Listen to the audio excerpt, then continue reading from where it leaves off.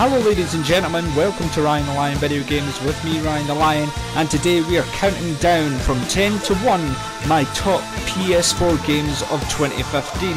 Now these are consisting only on the PlayStation 4, truly to the fact because I don't have an Xbox One and or a PC. So this is the top 10 games of 2015 and I hope you can enjoy them.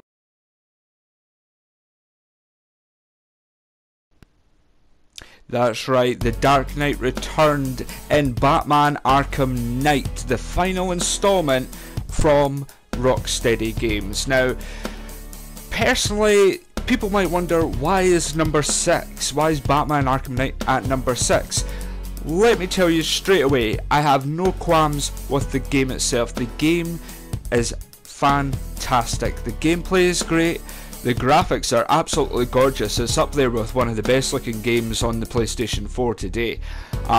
There is nothing wrong with the game. I felt the gameplay was great, the storyline was just as good, the action was just as good. The only thing that got me with Arkham Knight, the Batmobile. Now don't get me wrong, don't jump on my back, not yet, just hear me out, okay? The Batmobile was great. It was a great tool that they installed, like they put into this game. I really did like the idea of the Batmobile going around Gotham City and being able to implement that in a game of this size. I mean, it's not huge, but it is quite big, and obviously bigger than Arkham Knight.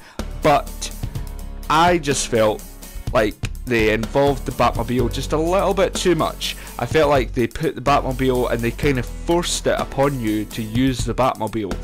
Now, it wasn't like that at the start of the game. The start of the game was relatively okay. It didn't seem like it was too much, you know, it didn't seem that they were just putting the Batmobile on you a lot, and it was fun as hell to use, you know, to begin with.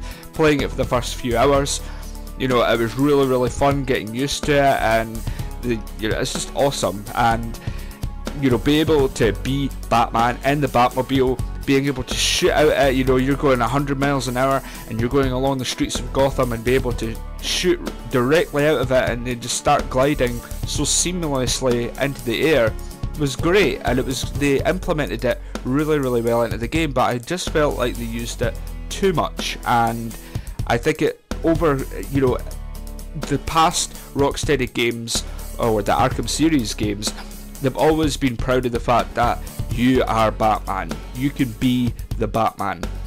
I felt like in this one, you could be the Batmobile. I felt like the Batmobile overshadowed everything in the game, and I just felt like they just forced it upon you to use it just too many times. And there's even specific story missions, main quest story missions, that you need to use the Batmobile. There's maybe about 5 or 6. And personally, I just felt like they just used it a little bit too much, whereas I wouldn't have changed much from Arkham City. I felt like Arkham City was my favourite Arkham game from the trilogy, and let's just not speak about Arkham Origins for a start. I just felt like Arkham City was, you know, pretty much it. It was one of the best games. I felt like there was nothing wrong with it. The gameplay was great, the storyline was amazing, and I felt like they should have just done that with this one. Yes, the Batmobile was excellent to go around on, it was great fun, but I would have just preferred to use it just as a transport vehicle, and occasionally using it in side missions.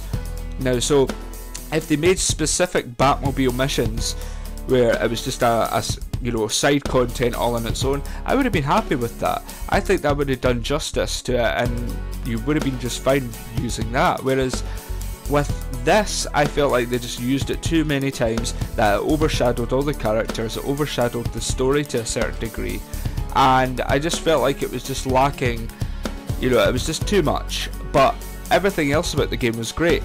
The graphics are beautiful, the story is just, again, great. You know, Rocksteady is fan service big time.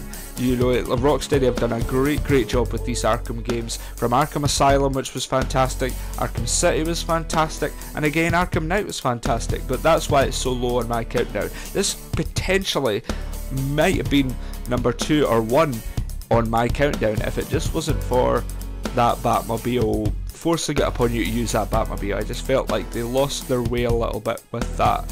Of course the Batmobile is a big thing in the lore, the universe of Batman, of DC Comics, but personally when it comes to the Arkham games, I felt like they didn't need anything added. I honestly didn't feel as though they needed anything more to their story, like to their game, because Arkham City was fantastic, so you know, I don't think they had to add anything to it. But I like the fact that they took risks. I did like the fact that they took risks and they added something new to it. You know, they wanted to create a new kind of storyline, they wanted to create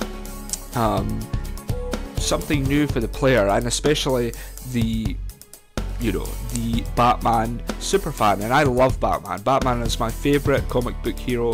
He always has been. I've had major childhood memories from watching Batman on TV, to reading the comics, to playing the video games, to playing with the action figures and stuff. So I am a mega Batman fan. So when it came to, you know, the Arkham series coming out, I was really happy that Arkham, as I say, all Arkham games have been fantastic. Arkham Origins wasn't great, but it was okay. But I believe that Arkham City is the best of the trilogy. That's just my personal view. You might disagree with that. Let me know in the comments below if you do disagree with that, and let me know what your favourite Arkham game is. Well, personally for me, Arkham City was my favourite. Arkham Knight is a great game, as I say.